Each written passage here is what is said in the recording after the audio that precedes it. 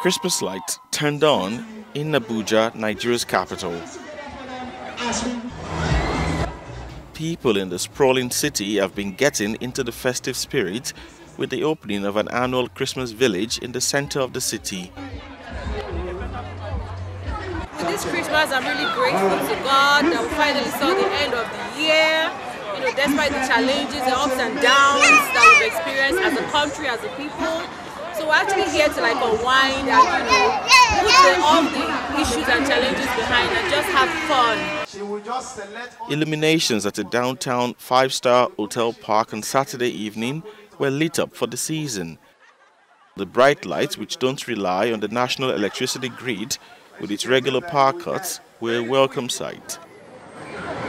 The Christmas lights combined with a gala evening of music and entertainment.